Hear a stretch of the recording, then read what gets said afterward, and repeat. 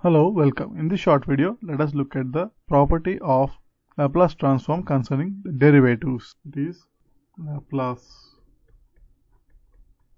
transform of derivative. That is, if Laplace transform of a function f of t is given by f of s, then the Laplace transform of the derivative of the original function, that is f dash of t, is equal to s times f of s minus the initial value of the function, that is f of 0. So let us look at the proof for this theorem. Starting with the LHS, that is Laplace transform of the derivative f dash of t is equal to, by definition, integral 0 to infinity e power minus st f dash of t dt.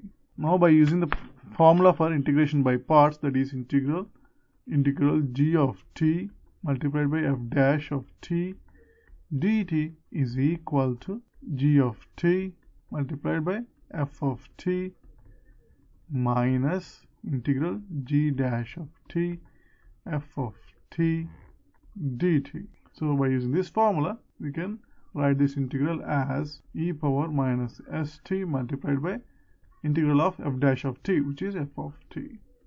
And the limits are from 0 to infinity, minus integral derivative of e power minus st, which is minus s multiplied by e power minus st. And then we have integral of f dash, which is f of t dt. So clearly at t equal to infinity, this is equal to 0, and at t equal to 0, this is f of 0. So this is equal to minus f of 0 minus or minus plus s times integral e power minus st, that is limits are from 0 to infinity, f of t dt. And this is by definition the Laplace transform of f of t. So this is equal to s times f of s minus the initial value, f of 0.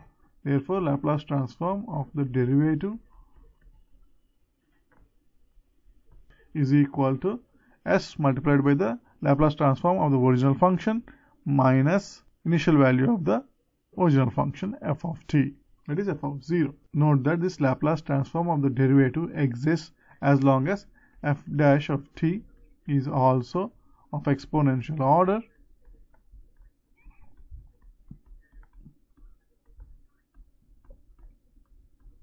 for t greater than n. And of course, for t less than n, it should be continuous. Now let us look at an example illustrating this property. We know that the Laplace transform of cos of 3t is equal to s by s square plus 9. Now we want to find the Laplace transform of its derivative. That is Laplace transform of minus 3 multiplied by sine of 3t, which is the derivative of cos 3. Now by using the formula for the Laplace transform of the derivative, this is equal to s times the Laplace transform of cos 3t, which is s by s square plus 9 minus the initial value of the original function, which is cos of 0, which is 1. So upon simplification, this becomes s square minus 9 over s square plus 9. Therefore, Laplace transform of minus 3 sine of 3t, that is the derivative of cos 3t, is minus 9 divided by s square plus 9. We can also easily verify this result by directly looking at the Laplace transform of sine 3t, of course, which is equal to minus 3 multiplied by 3 by s square plus 9, which is the formula for Laplace transform of sine 3t. Thanks for watching.